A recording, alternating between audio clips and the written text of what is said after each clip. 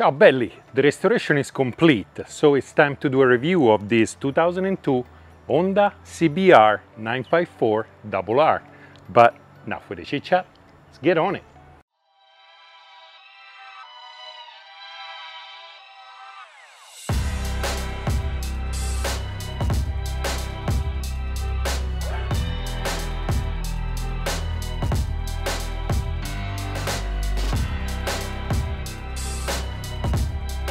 When this bike came out in 2002, this was pretty much the pinnacle of the leader bike category. Now 20 years have gone by, but this bike is still one of the top contenders when it comes to drivability, when it comes to speed, and when it comes to ease of use, either slowly or fast. But let's see what $10,000 used to get you in 2002. So we have fully adjustable suspensions front and back, but there is no steering damper. We get 330 millimeters double disc up front with Nissin calipers and a single disc in the back. Stopping power is still really good, although you do not have ABS.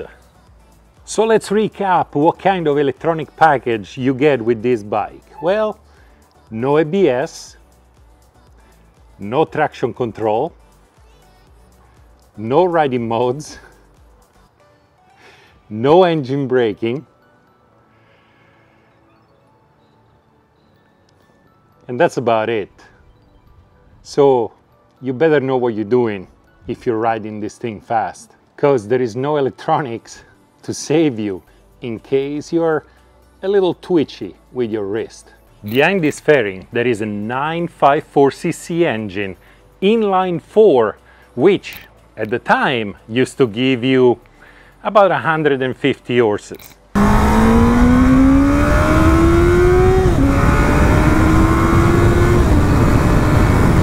Today, not quite sure.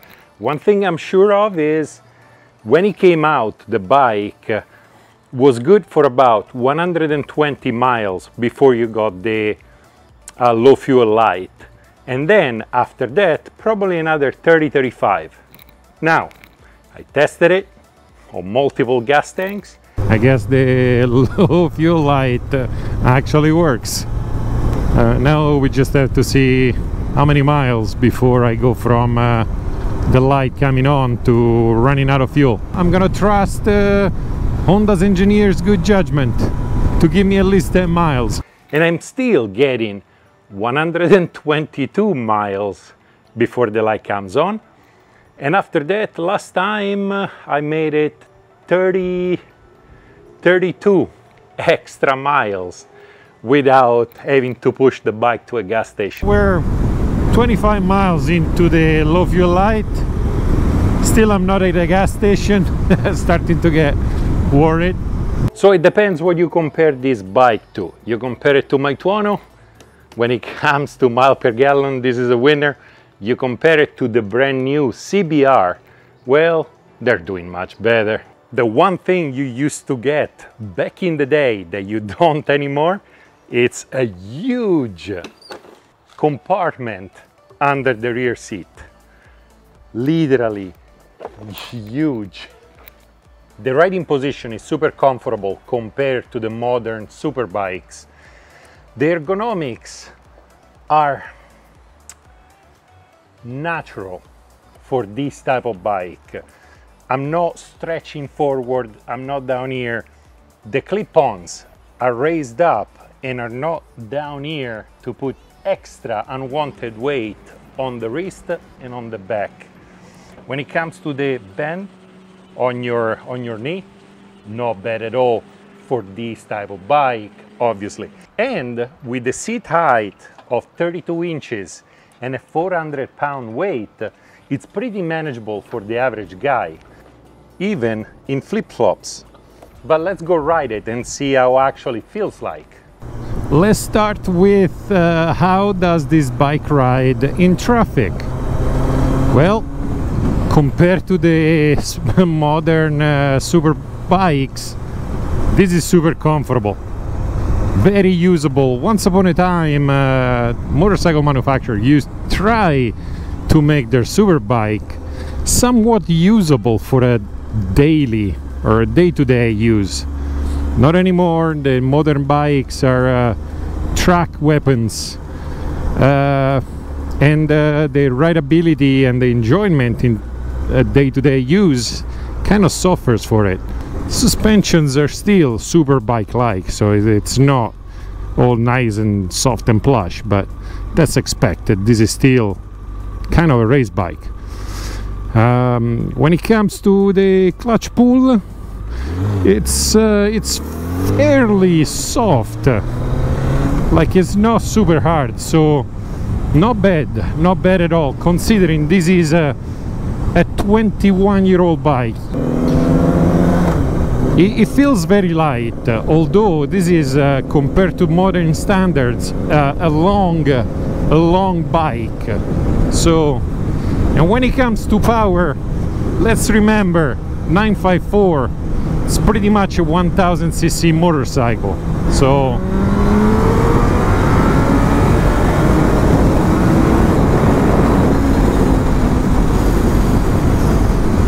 there is plenty to get in trouble, even if it's not one of those new 1200, 1300cc super hyper sport out there.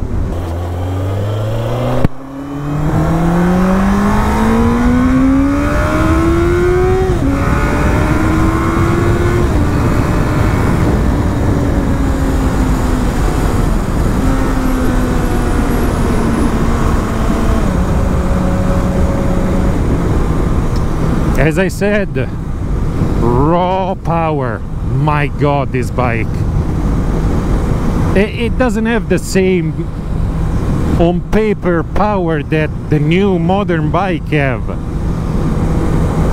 but I don't know how to explain it, man. It's different. I want to give you guys a good look of it on the go. This is what the bike looks like to you as you ride it.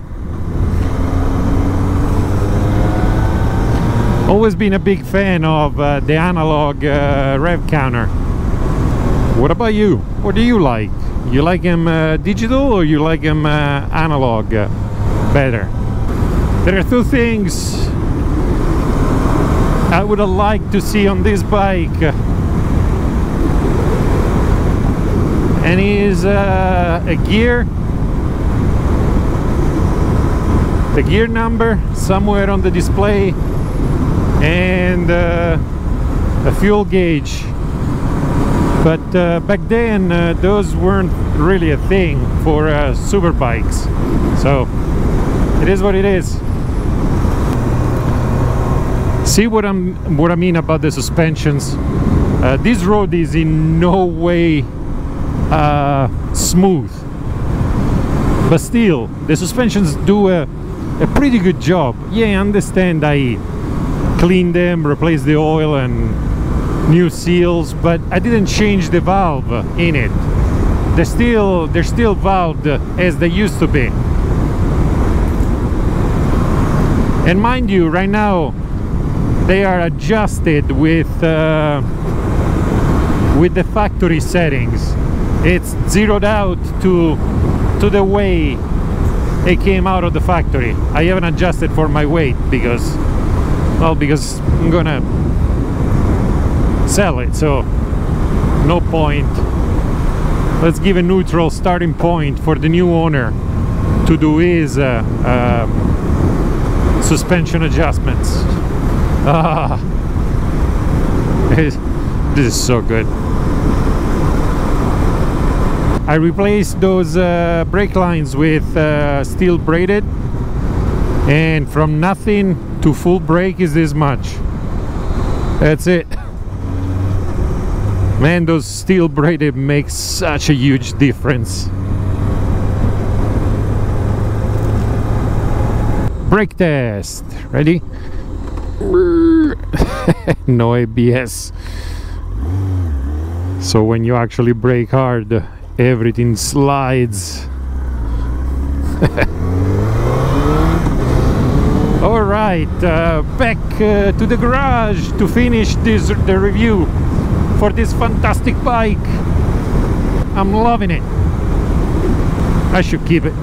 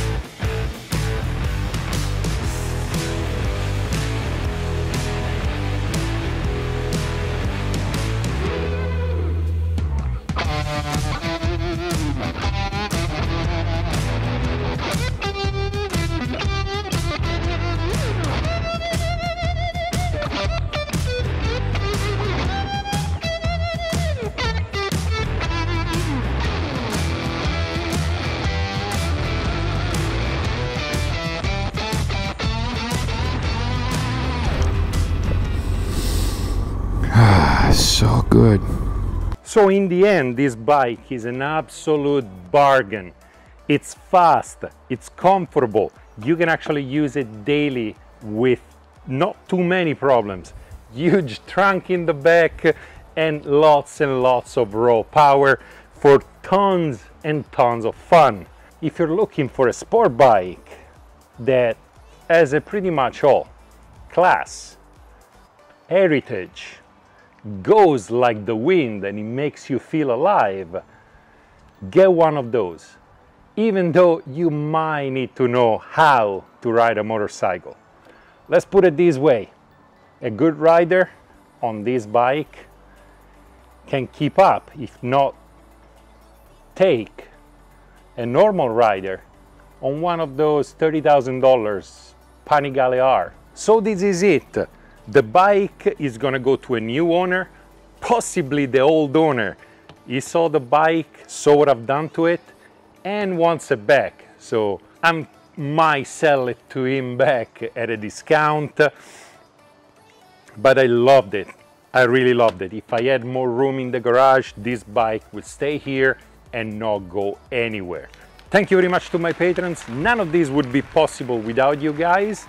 And as always, dai tutti, and I'll see you next time.